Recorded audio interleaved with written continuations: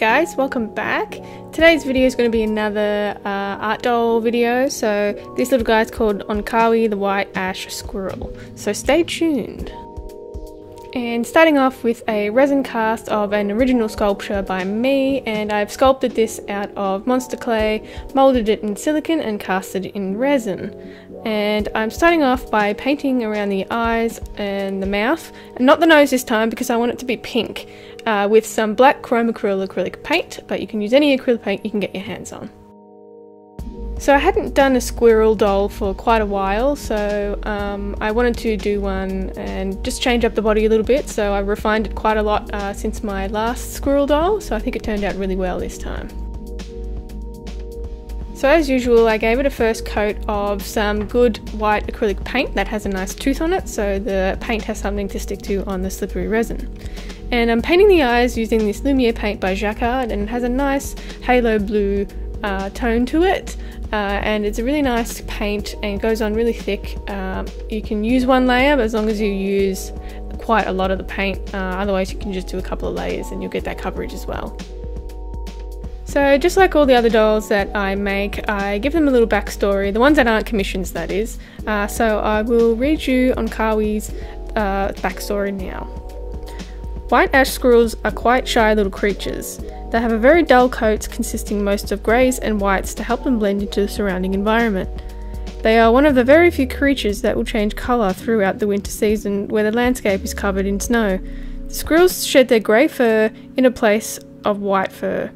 This helps them better blend into the snowfall. Unlike other squirrels, Whiteash squirrels don't hibernate. They are active throughout the entire winter season. Whiteash squirrels are found in the settlement of Whiteash, located in the White Tribal lands of Krai, India, but can be rarely found in other areas. Alright, so there's a little backstory. I am trying to do bigger backstories for more of my dolls, but you can check out my blog posts for any previous dolls. I have made stories for them too. It's at creaturesofnat.com, and it is in the Wonder Camera tab.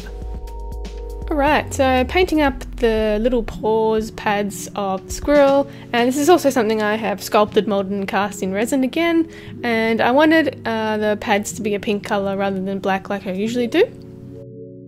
And moving on to the fur that I'll be using. So I'm using this white fur that you've seen me use many times on a lot of my dolls. It's just a really great versatile fur that you can do a lot with.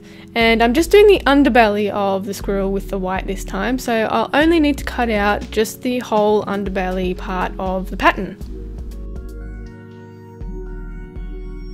And then I'll be using this really nice grey fur, and it has such a realistic feel to it. It's a bit strawier than a lot of my other ones, so it's not as soft as what I've used before, but it is fake fur. You can see how it's woven on the back there. And this time I'm just cutting out the tail and the two side body patterns, and then I'll go and run it through the sewing machine. And I prefer using the sewing machine because it's a lot stronger than gluing and hand sewing as well. And I just don't really like how the gluing has like thicker bits when you stick the fur together. I just don't like that.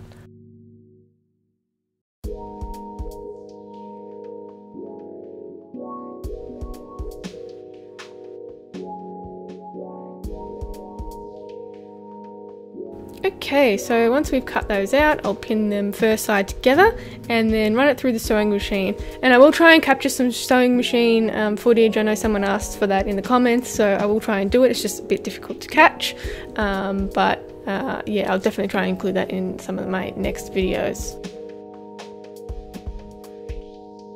And so we're going to flip it the right side out, and then we are left with this. So I have the back end open and the head end open and all of the legs open as well. So I can insert the armature and attach all the resin pieces to the armature. So once I've done that, I can then go ahead and sew up all the loose ends using a ladder stitch, and ladder stitch just makes where the pieces are stitched together like a blind stitch, so you can't see any of the thread or anything. I also had a question in one of my last videos what I put inside my art dolls, and I just used some simple polyfill. It's the same sort of thing that you can put in pillows and stuff like that, and you just load it up in there so it's nice and firm. And I know there's a lot of other different ways of doing it, but this is just how I do it. I know some people use batting and that sort of sticks together and creates a shape with that, but I don't really like doing it that way. But you know, each to their own, whatever works for you. Alright, so this is what it looks like when the fur has been attached to the head. And I'm not going to show this because it's very specific to my type of doll, so I kind of wanted to keep it just unique to my work. But definitely give anything a try. You'll come up with your own technique that works just for you and it will be unique to your work. And he does have some subtle striping on his back, but I don't know whether the pictures pick that up. But here he is. What do you guys think?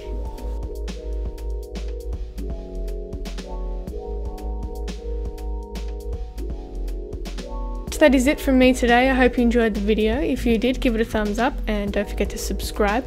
If you have any requests, you can leave it in the comments down below. You can also check me out on Instagram and Facebook at Creatures of Nat, and I'll see you in the next one. Bye!